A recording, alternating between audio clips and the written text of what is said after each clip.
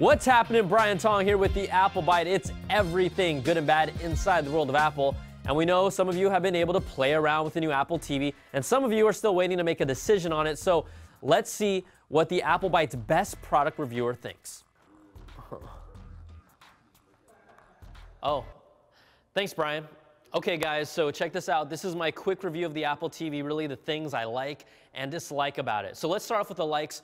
Number one, the UI and the touchpad interface are smooth, it's buttery. I love using the remote. Navigating around it feels really tight, and it looks fresh and new. That's one of the things that I love about the new Apple TV. Secondly, the potential of the App Store. Now, it's not there yet, but we've seen apps like QVC, which really gives you an interactive TV experience. Then you have games like Jetpack Joyride and Crossy Road. This is just the beginning, but this is really like having an iPhone connected directly to your TV set. And then thirdly, I do like the Siri search. You can drill down into TV shows and movies by actor, by genre, by the year that the movie was made. That's really cool. But then if we transition over to the flip side of things I dislike, Siri is great, but it doesn't work across the entire OS.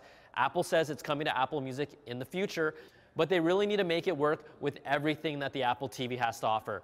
And then, of course, Apple's walled garden really restricts you from getting other content from great things like Sling TV for a TV subscription or for Amazon. You can't do that because Apple is really controlling its own ecosystem. That's always going to be a negative. And then thirdly, this does feel a little rushed. And what I mean by that, the Apple Remote app on iOS devices isn't compatible with the Apple TV.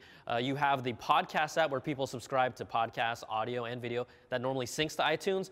That's not currently available on the new Apple TV. And then also Bluetooth keyboards where you would use to search and type in your credentials.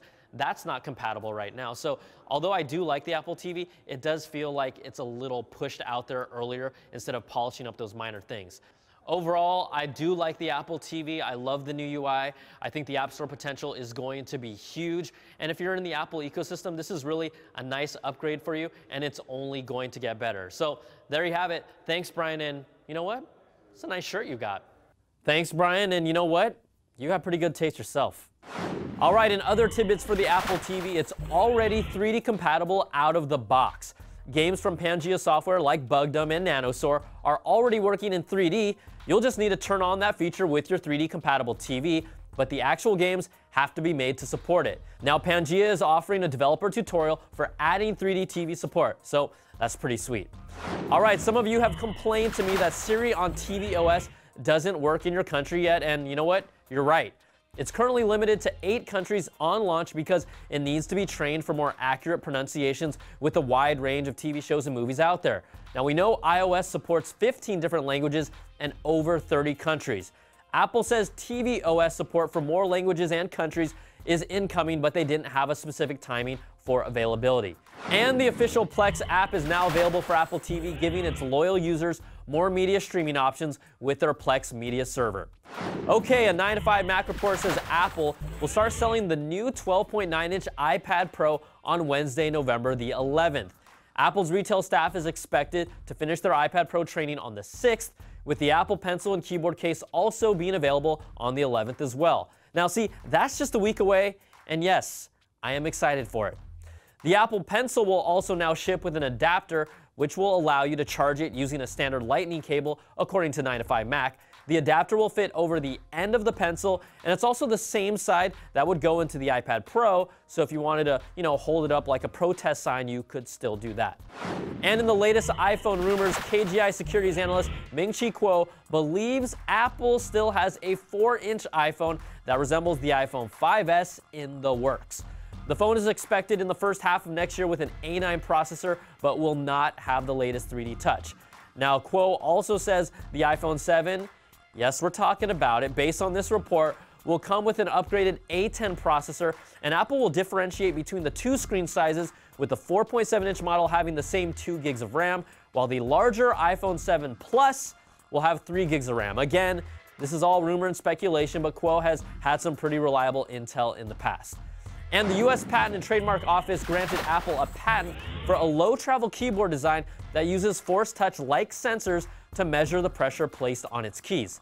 The patent details how the keyboard would have a switchless keyboard mechanism that would help cut down on the height by removing physical switches that are on current Apple laptops. This would also help make their MacBooks even thinner, and we know how obsessed Apple is with making things as thin as possible, but users would need to get used to losing the tactile feedback they get from a traditional keyboard.